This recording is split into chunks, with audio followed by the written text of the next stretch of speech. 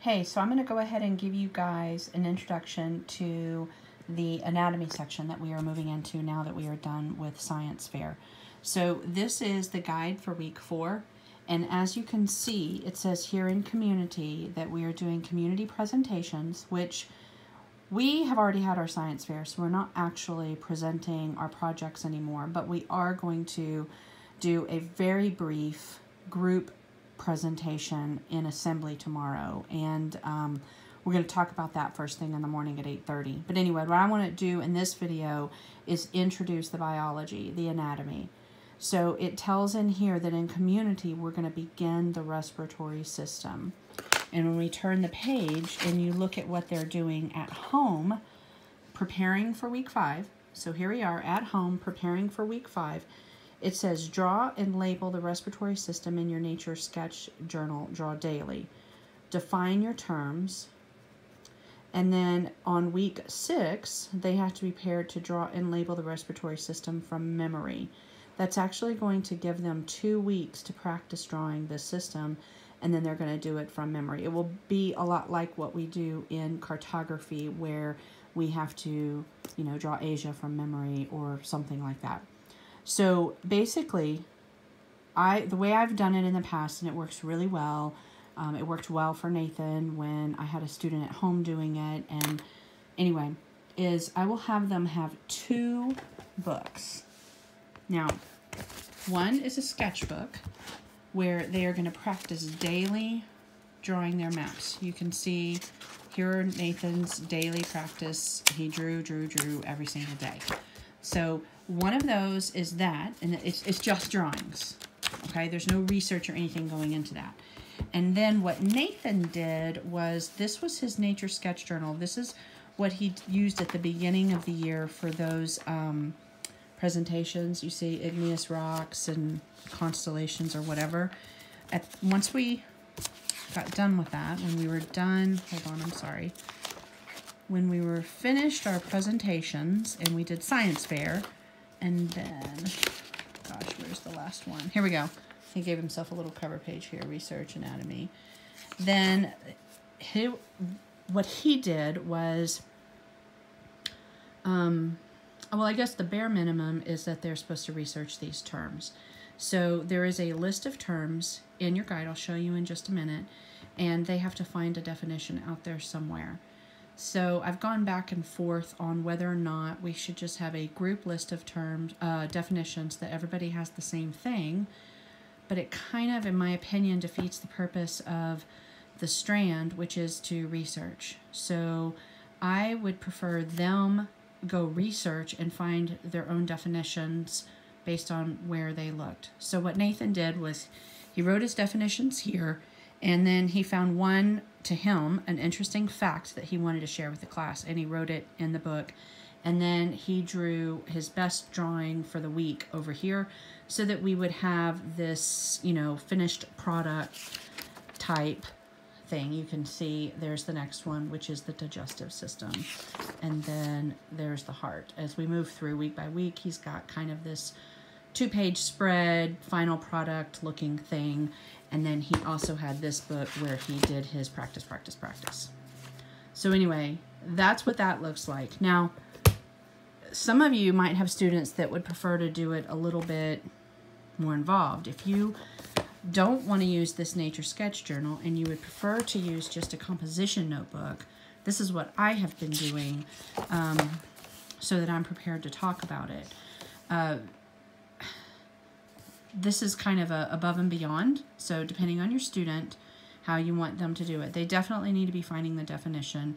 It would be really fantastic if they understand the function, because that will help them to better understand the definition. And then a connection point, how do all these terms work together? So I created a little, these are in the back of the guide. I'll show you where those are. Like, just, I don't want to call it a lap book, but just a journal. Here's all the terms, and then I just 1 page per term. Nasal passage, I had my definition, I had my function, and I wrote up a connection. This was me just writing up notes on what I found interesting about the nasal passage. and the nose. And then the farther I got into it, I was like, oh, here's some great scriptures on the mouth and using your mouth.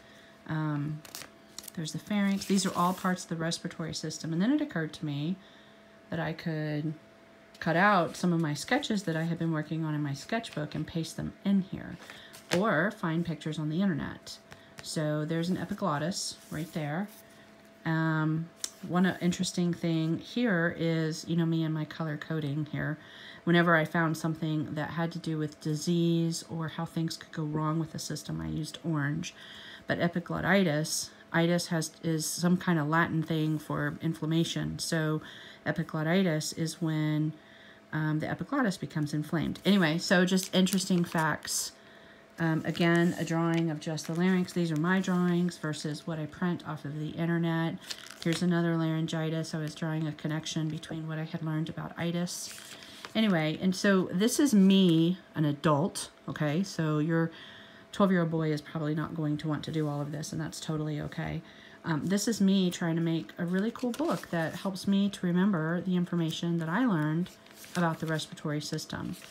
So anyway, and I just did a different page for each term and just wrote up a bunch of stuff. So, there's your healthy lung and your smoker's lung, and it just, anyway, so I know that's a lot. I don't know that is what your 12-year-old, 13-year-old's going to want to do. So again, what Nathan did is fine. He just defined the terms. He was prepared for conversation by having an interesting or fascinating fact, and he had his best drawing over there, and that's sufficient.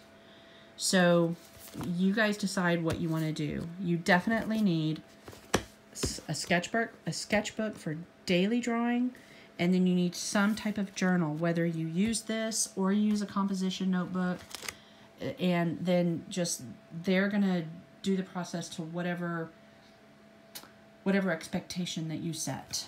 So Joel decided he wanted to use his nature sketch journal, so he's going to do the same thing that Nathan did, and he's going to just go to the end of where his fall presentations were and just start from there. Now, where are you going to go get your information? Okay, a couple things. One, in the back, at the beginning of the research appendix in the student guide is this page right here with the schedule. I do have on here that week 4 we were going to do a dissection, but that is not going to happen. But we are going to introduce respiratory system. And then next week we're going to discuss the respiratory system and introduce the digestive. All right?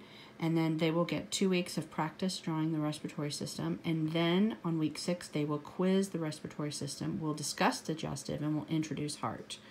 So there's kind of a lot going on, but this is your page. If you're lost and you don't know what day is what and when we're quizzing what, it's all right here. And so this is at the very first page of the research appendix in the student guide. Then back here is the list of terms that they have to. This is page 134 and 135 in the guide, and these are all of the terms that they need to research for the respiratory system.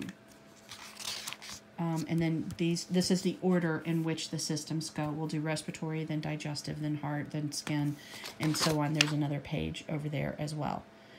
Then the students also have these drawings right here that they could just sketch from this, okay? In the student guide that I originally gave you, the one that's not spiral bound, there is this page plus an answer key. So I did not provide the answer key in the copy that I gave the students. But if you look at the original one that I gave to you, you will find a page just like this with the answers written on which term goes where in the diagram. But you will find all the diagrams in here. They can copy from these, okay, where they're drawing. Or, because they need to be researching, you will need to have some anatomy books on hand. Now, whether you own anatomy books or you just go to the library, it's up to you. So, over the years, I've just managed to collect a few of these. So some of the core books I'll probably have him using to research would be some of these. I really like this Apologia, Exploring Creation with Human Anatomy and Physiology. It'll give a good, I might just have him read the chapter just to have an understanding of the system and how it all works. And then in here, like if you see, I think I have the pages tabbed here. Here's the research. So if he's looking for, say, the trachea, then he's going to have to learn to dig around and find, where do they talk about the trachea? Do they give a definition of the epiglottis? So they mention the epiglottis here, but is there a definition? So between a book like this that might have a definition, all right, and it talks about it, and they can kind of dig around and find what they can find. I have this book as well. Now, this is intended for an older person, so for these guys to just sit and read this, it's probably going to be kind of tricky, but they can find definitions. Like trachea, it divides into the two bronchi. All right, that looks like that might work for a definition. Anyway, there it is. Trachea, passage that takes air to the lungs, divides into the two primary bronchi. So they're going to find their definitions like that.